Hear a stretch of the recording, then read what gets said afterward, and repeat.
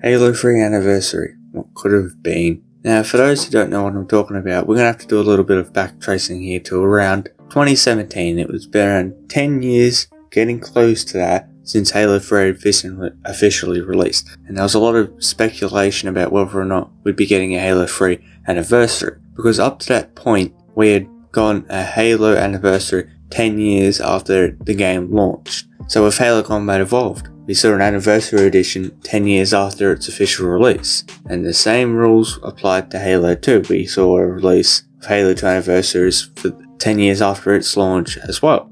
And so obviously people came to the natural conclusion that, they're going to do the same thing for Halo 3. And it was getting close enough to the point where it was probably 6 months away from Halo 3's 10th anniversary, and so there was a lot of speculation about whether or not we're going to see a Halo 3 anniversary. And unfortunately, that date came and passed and nothing happened.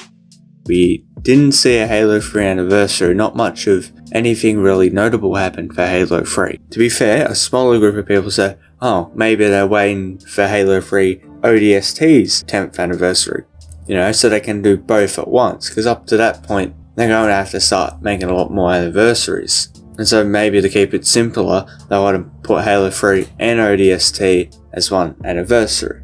And then Halo 3's ODST's anniversary came and passed, and nothing happened. And then Halo Reach's 10th anniversary happened. Nothing. No anniversary. And so you might be asking, why do I believe we're going to get a Halo 3 anniversary now? I mean, it's missed the mark. Its only consistent rule being 10 years after it launched, it's missed that window. So why is it should we expect one?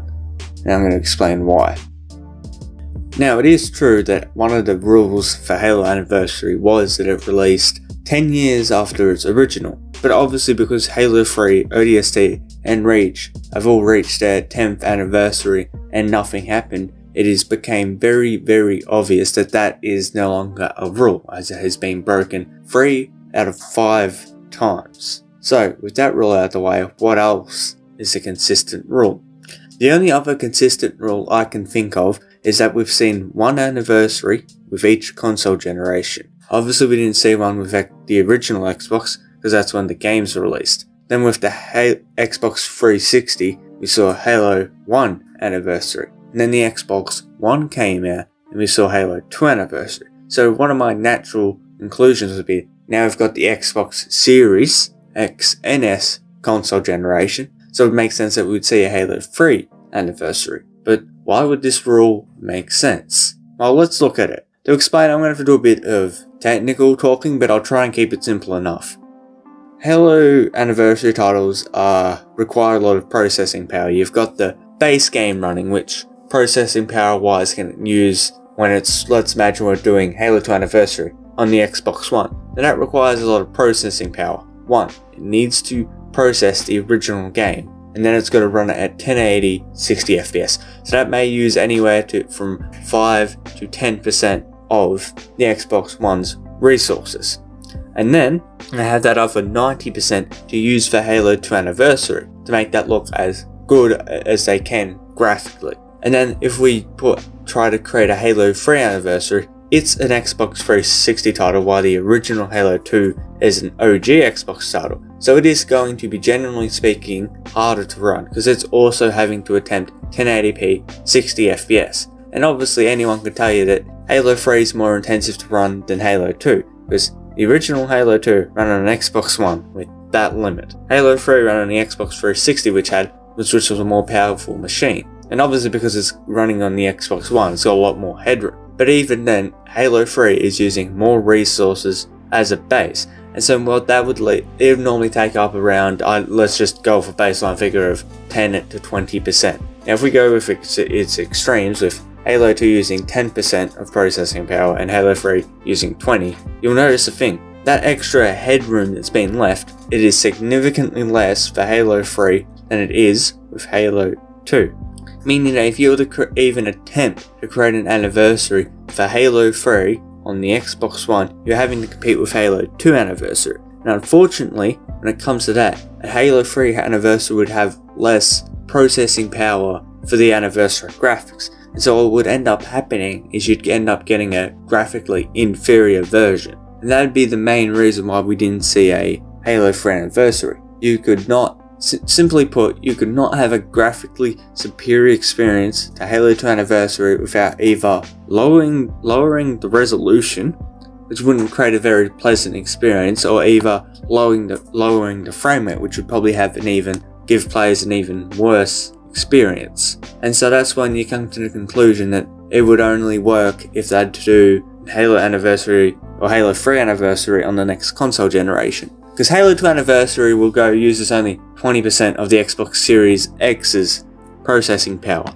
And based off that, its base Halo 3 would probably only use 5% of the Xbox Series X's processing power, which means they have 95% to use for Anniversary. So obviously when it comes to that, they're going to have a lot more headroom to create a very graphically superior experience. And so that's why I believe we should be getting one this console generation. As for a date, I'm not entirely sure. The consistent rule was 10 years, but now that it's been broken, I'm not entirely sure what year they'd set it to. They could attempt 20 years after the original Halo release, but that's very close to when people believe Halo Infinite's going to release. So my question is, what other dates could they have? Well, it could be 15 years after Halo 3 release, which would leave its release date being 2022, which isn't too far off. It's about 2 years now at this point.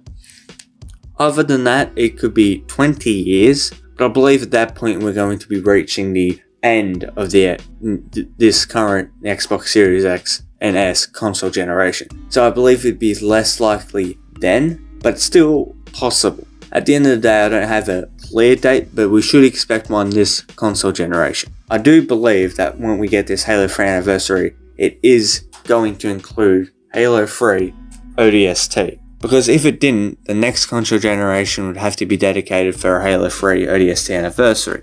And then an then Reach, and then Halo 4, and that just would take way too long for them games to get anniversaries. So if they can kill two birds with one stone, I believe that's what they're going to do. They're going to get a Halo 3 Anniversary and have ODST included with it. Because they are very similar games that were built on the same hardware, very graphically speaking, very similar sets.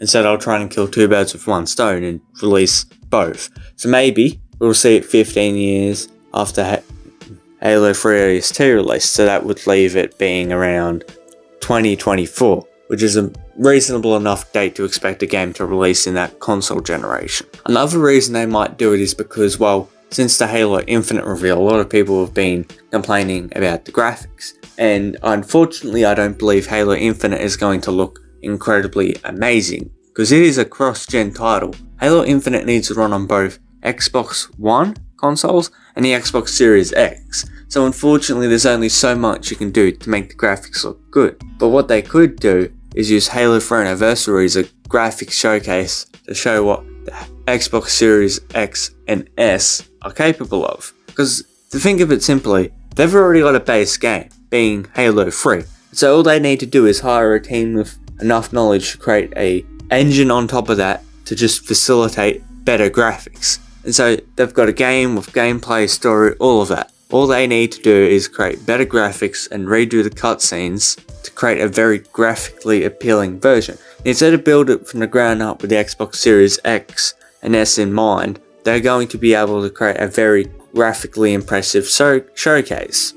Whether that's through ray tracing or just old-fashioned rendering, they can make a very visually impressive showcase. Because up to this point, the Xbox Series X doesn't have a graphically impressive game to pit up against the PlayStation 5. Like with the PlayStation 5, you've got games like Demon's Souls, and the best graphically looking game on the Xbox Series X is, well, it doesn't really have one. And so they could use Halo 3 Anniversary as an opportunity to show the graphics capability of the Xbox Series X, because it'd be built from the ground up with that in mind, unlike Halo Infinite, which is a cross-gen title.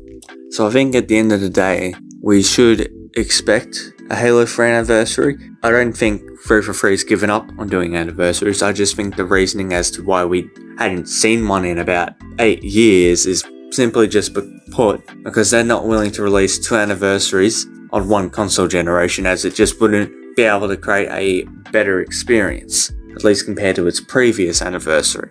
And so with that, we've come to my conclusion. I'd like to thank you for watching the video. If you want to help me out, you can simply just like the video, and if you want to help me out just that bit more, you can also subscribe and then get notified whenever I upload. Apart from that, I'd like to thank you, and I'll see you later.